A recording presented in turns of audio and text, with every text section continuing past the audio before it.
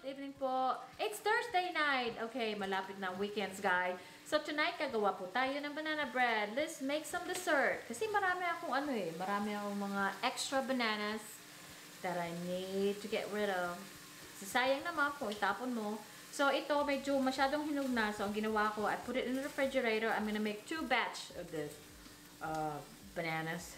So ayun, tatlong kailangan natin, tatlong medium or large. Inilagay ko sa refrigerator para hindi langawin. Kasi it attracts, pag masyadong hinog na yung banana, it attracts, bugs. You don't want that. And you'll see all these bugs floating in your, house. And you don't want that. That's definitely a no-no. Anyway, cooking banana bread. So I preheated, my oven to 350. So madali lang yung process nito. You don't need to use a blender for this one. So you can use it, you can use your hand. So I know it by heart, but I'm gonna show you my, I have this little index card that I, once in a while I look to make sure that I get the proper measurement. So let's get cooking, guys. Oh, by the way, I'm wearing a pajama. How do you like my outfit? Pajama. So ito yung 1.5 cups of all-purpose flour. Hindi mo na kailangan isip, so it doesn't call for it. But if you want it, you can do that too. And sour cream, half a cup. At saka, minix ko na yung baking soda, 1 teaspoon. And I use 3/4 salt. It calls for 1 teaspoon, but gusto ko nang hindi masyado maalat-alat. So I'm using the unsalted butter. I like this, product right here. It's a Country Rock, unsalted, and it's really soft already. Tsaka yung dalawang room temperature egg, and my masyadong hinog na banana. It's cold, pero pwede na. And now, pwede na nating i-mix. Oh, you know what? And 1 cup of sugar. We're calling for 1 cup of sugar. I thought I had it already, but it's calling for 1/2 of sugar. Okay, on a separate bowl, ilalagay natin yung a cup of butter, or 1 stick of butter, and your 1/2 cup of sugar. Pwede mo palang lagyan ng you can use, chocolate chips or any nuts kung meron ka. This time, marami akong mga chocolate chips dyan na kailangan ubusin this year. So, gagamitin natin ngayon. Kahit kunti lang para hindi masyadong matamis. And I forgot to mention to you na you need 1 teaspoon of vanilla for this recipe. Vanilla is always, it's a must para pampabango. Okay, so inaano ko lang ngayon, dinudurog ko lang at saka ihalo itong sugar. Akala ko masyadong soft na. I mean, pwede na rin, pero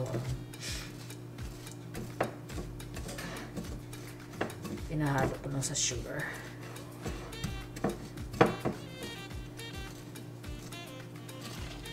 Ngayon, ihalo ko na yung baking soda and salt sa dry ingredients.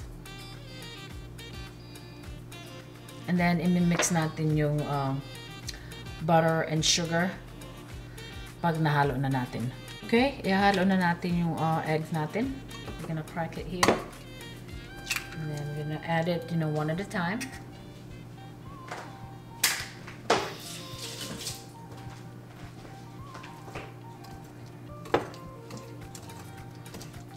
Like I said, if you have a blender, you can use blender.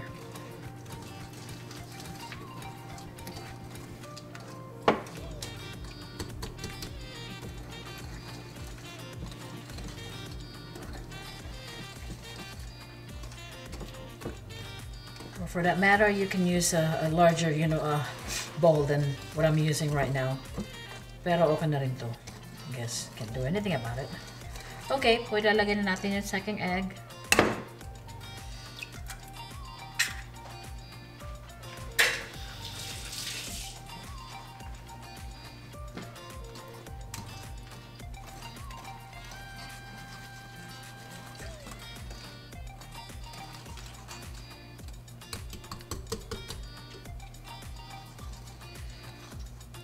Yung purpose nito para matunaw yung ano, yung sugar bago mo ihalo sa flour mix.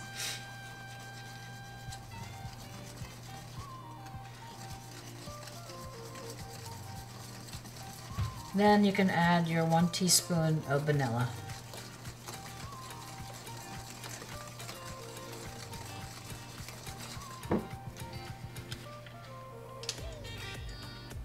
Okay, I have new vanilla, so I need to open it.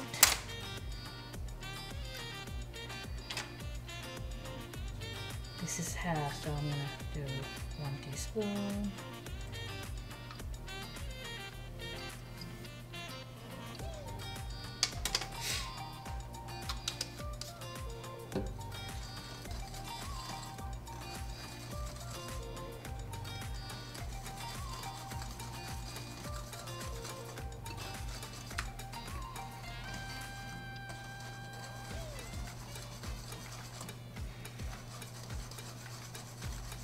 Siguro mga at least 5 minutes you can do this. And now you're ready to put your egg mixture to your flour. Do it, you know, slowly.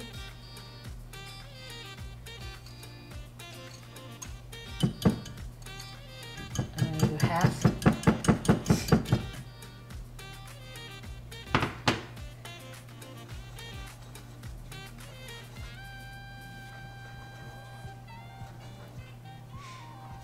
Mabango na. Okay, ngayon ihalo ko yung the remaining of the egg mixture with butter.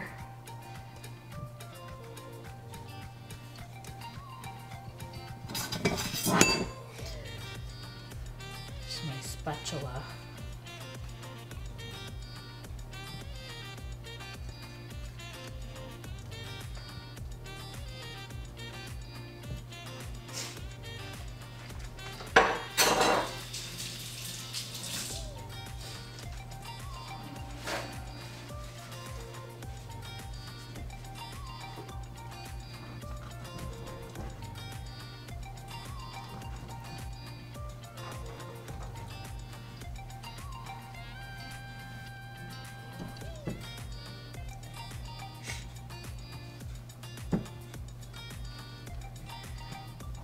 Okay, now, pwede na natin ilagay yung sour cream.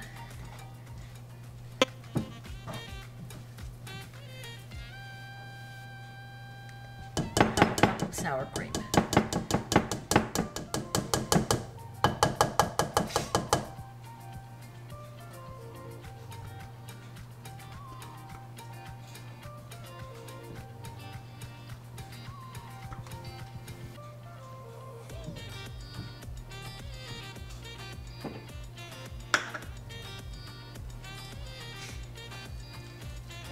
Pwede itong pangdagdag sa handa for this upcoming holidays. Ngayon malapit na mag Thanksgiving and after that Christmas and New Year. Pero hindi naman kami naghahanda pag New Year. So Thanksgiving and New Year lang. This is actually my mother-in-law's, you know, most requested dessert.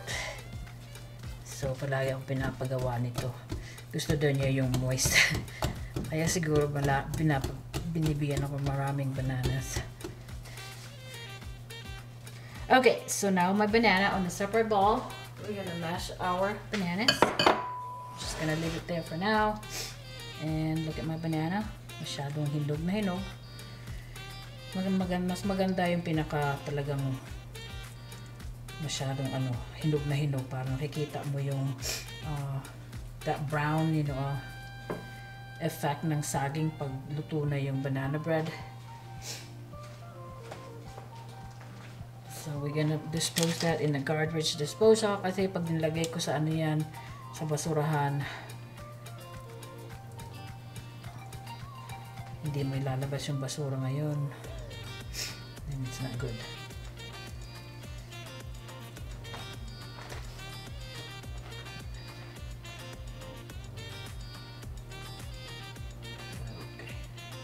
Masyadong malabig to eh. Kinuha ko lang sa refrigerator when I got home.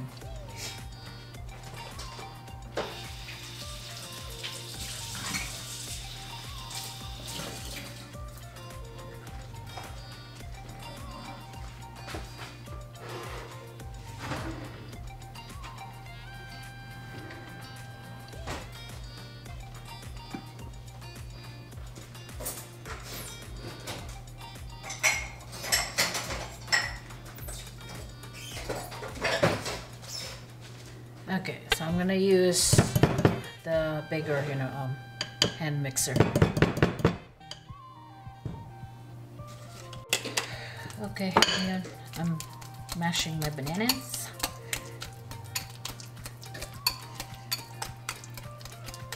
Okay, gusto ko yung medyo may chunky pa. Ayoko na masyadong durog. Para talagang malalasahan mo yung banana. Like I said, yung chocolate chips are optional. You don't have to if you don't want to.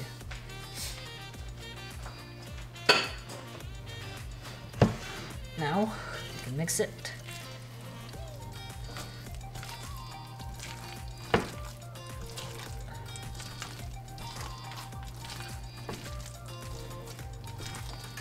It smells so good.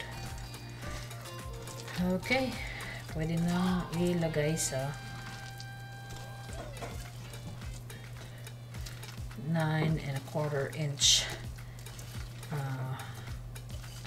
banana loaf or bread pan. So ito ang gagamitin natin. Lagyan ng papahid ko yung konting ng butter para hindi dumikit masyado.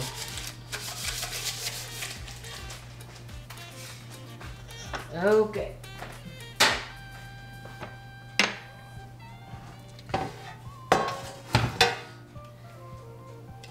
So, dadagdagan ko lang ng konting chocolate chips. Not a whole lot. Para hindi masyado matamis. Maybe half a cup.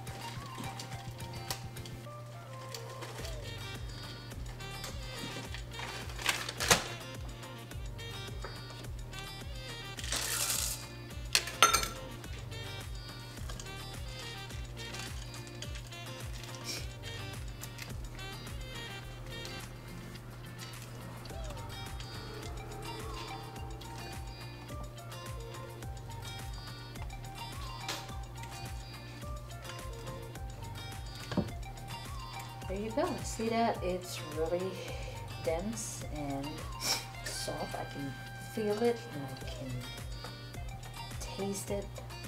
That this is going to be really soft and yummy. Look at that. They like my sign? Moist banana bread. Okay, let's pop it in the oven and wait until it's done. Put it in the center. There you go. Sara, and let's wait. After 45 minutes, ito, mainit pa, but it's moist. So, magde-deflate pa yan pag medyo cool down na. So, we're gonna let it, completely, cool down. Siguro half an hour, and then we can take it out of the container.